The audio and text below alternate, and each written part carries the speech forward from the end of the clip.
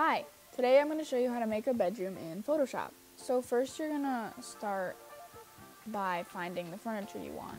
I found all my furniture from Pottery Barn. I found my rug from Home Depot and I just saved the image, and then you're going to drag the image into the Photoshop icon. There's a few different tools you can use to get rid of the background, but for right now I'm just using the select tool and then copying and pasting. Once you do that, go to edit, transform, and scale. Scale will allow you to make the image bigger, and then perspective lets you change that perspective. So in my case for the floor, I'm going to make it look like it's an actual floor by dragging the corners straight up. If you drag the corners in, it'll make it smaller, and if you drag the corners out, it'll make it wider. So now I'm using the paint bucket tool, and then I went over to the color palette and picked out a color for my walls. For the back wall, I'm going to select the end of my rug and just drag it up, and then get a lighter blue. I'm using the polygonal lasso tool. I don't know if I said that right. And what that does is it's like a more manual selection tool. So you just click around the image that you want. Okay, and then I copied and pasted it and put it into the room. And now I'm just making it bigger by using the scale tool. And now I'm just gonna erase what I don't want by using the eraser tool. And make sure you're on the right layer. Every time you copy and paste something, it should make a new layer. So now I'm doing the same thing with the desk I picked out.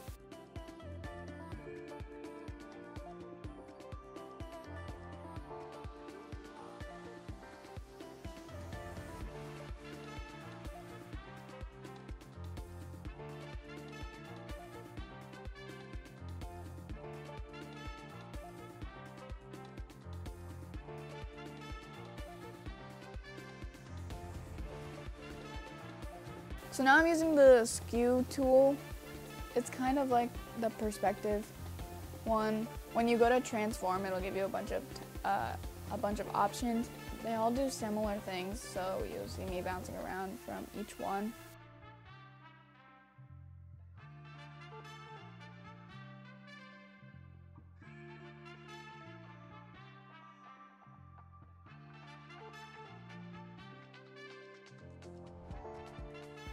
Now I'm just renaming my layers so that I know what's what.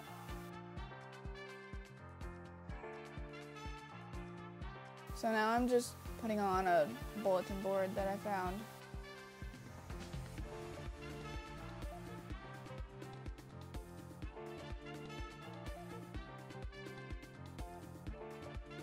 And then I found this beanbag from Walmart, and this one was pretty easy to cut out.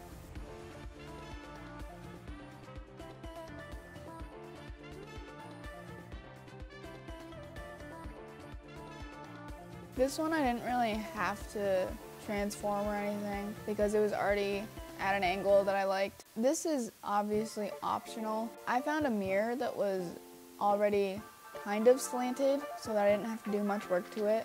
I mean, you can see that I did some work on it.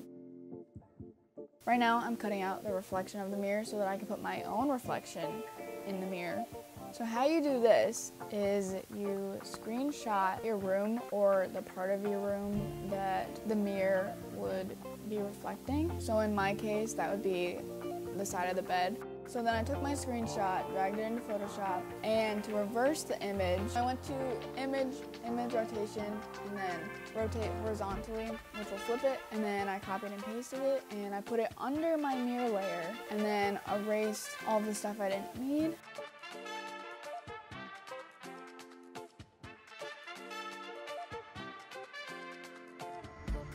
So then I changed the opacity of the screenshot to make it more dull. I hope this video was helpful. Now you can go and make your own rooms, and if you're feeling up to it, you can make a different type of room, like a kitchen or a living room.